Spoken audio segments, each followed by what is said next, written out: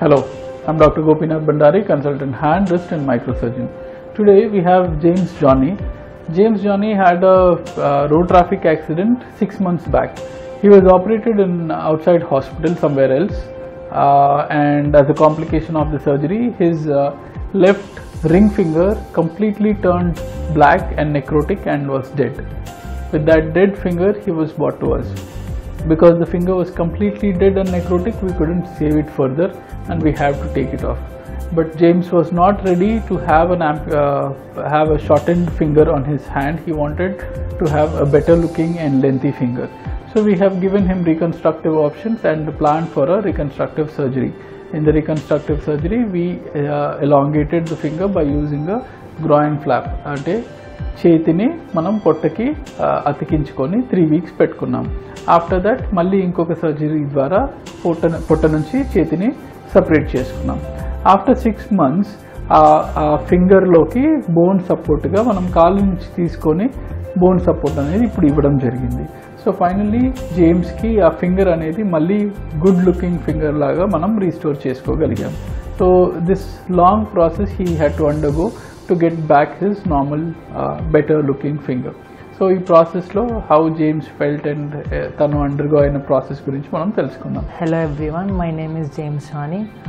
I am 17 years old. I met with an accident past 6 months back.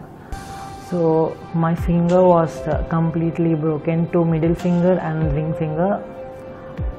After seeing that, I felt like my finger is gone.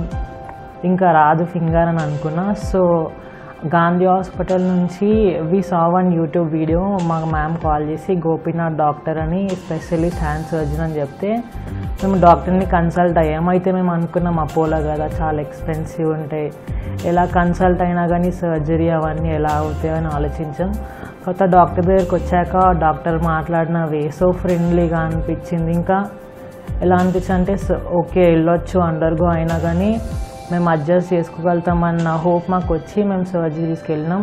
అయితే first surgery ఏముందంటే ఏదైతే finger black అయిందో దాన్ని cut చేసి దాన్ని regenerator stomach దగ్గర connect చేసి దాన్ని ఫ్లాప్ జనరేషన్ అంటారంట.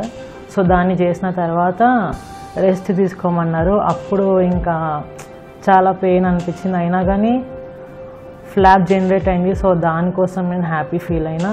అది యాక్చువల్లీ 6 months అన్నారు, కానీ 3 monthsలోనే కంప్లీట్ అయింది.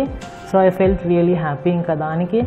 ఆ తర్వాత మళ్ళీ ఏదైతే ఫ్లాప్ గ్రో అయిందో దాన్ని కట్ చేసాం, మళ్ళీ సెకండ్ ఆపరేషన్ అది కూడా సక్సెస్ఫుల్గా కంప్లీట్ అయింది. ఆ తర్వాత ఇప్పుడు మళ్ళీ లెగ్ నుంచి బోన్ తీసి ఫింగర్ లేదు, అది కూడా సక్సెస్ఫుల్లీ కంప్లీట్ అయింది.